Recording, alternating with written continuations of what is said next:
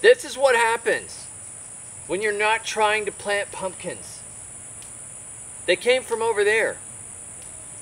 There's a compost pile right there, and the pumpkin guts got thrown in it, and we didn't say anything about planting pumpkins. And then this happens. This entire area is completely choked. I mean, there's plants in here that are, there's a tomato right there. Forget it, it's done. The pumpkins have taken over. So we're gonna have to do this on purpose without the pumpkins knowing. That seems to be the trick.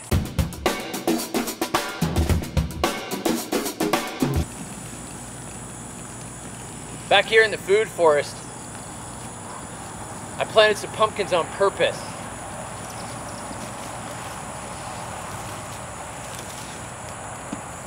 They knew it. They knew I wanted them to grow.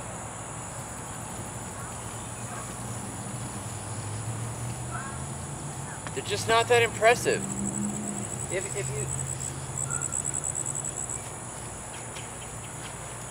you do what's on the seed packet. You make a little hill and you put some compost in it. That's what I did. You know, they're here. We've got some pumpkins, but look at these little things. This is not like the ones. This is not like the other ones. And I planted pumpkin hills all over here. And this is a wide range of genetics, you know? It's like mostly Seminole pumpkins, some other Cucurbita machadas. There's pumpkins here.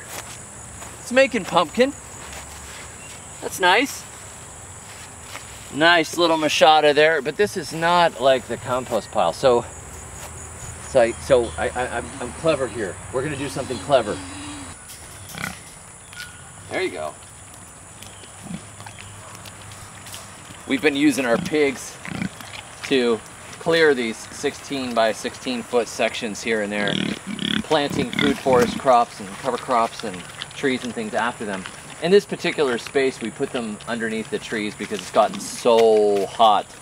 Earlier in the year, I had them out in the yard further out with less shade, but now it's pretty much too hot for piggies. So we got to make them a wallow every day and come out here and sometimes spray them with the hose to cool them off.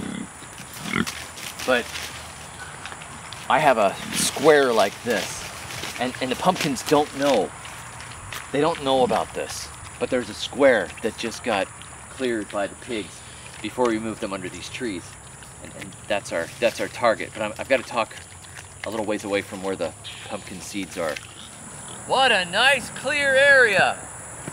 I think I'll build a compost pile here. Yeah, this is nice. There's a nice indentation to dump all of this compostable material in. Oh, I got some kitchen scraps, got some cow manure, got some mostly finished compost from another pile. There we go. Dump some of that in there. Spread some of this in here. That looks good. Paper plates, perfect. Definitely just building a compost pile. Not trying to plant anything in it or any of that kind of stuff. Nope, just compost.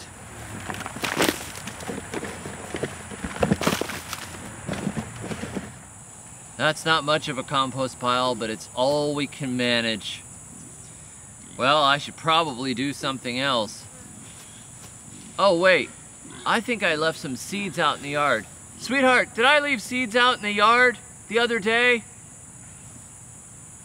Yeah. Would you bring them over to me? Sure. Be careful, don't accidentally slip and throw them in here.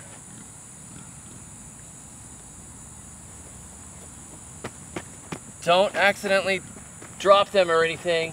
Oh shoot! Oh no! No, those were pumpkin seeds. Oh, now they're all dead.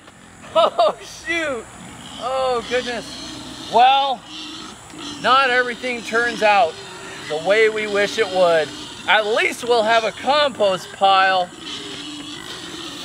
For years, we got Seminole pumpkins out of our compost pile, like multiple years in a row, because we would harvest them and eat them through the summer and fall and winter, and we would throw some of the seeds and everything into the compost, which was at the edge of the garden. And then I would see pumpkins coming up in the spring when things warmed up, and then next thing you know, there were pumpkin vines running all over the place. And that's what's happening again. We've always got the best pumpkins coming out of the compost pile. So long as they don't know you're trying to grow them, I think that's really the key. So there's something magical about a compost pile and how stuff grows out of it. So this is just one of those experiments. If you've done something similar, please let me know in the comments. I love the idea of, let's just pile up a bunch of junk and throw some seeds on it and see what happens, because obviously it's working over there where I was doing it, and it's working better than the nice proper mounds that I watered and put compost in. Who knows? So long as they don't overhear us, I think it's gonna work. Catch y'all next time. Be sure to check out my book, Compost Everything, The Good Guide to Extreme Composting, where we show you how to turn almost everything into food. And until then, may your thumbs always be green.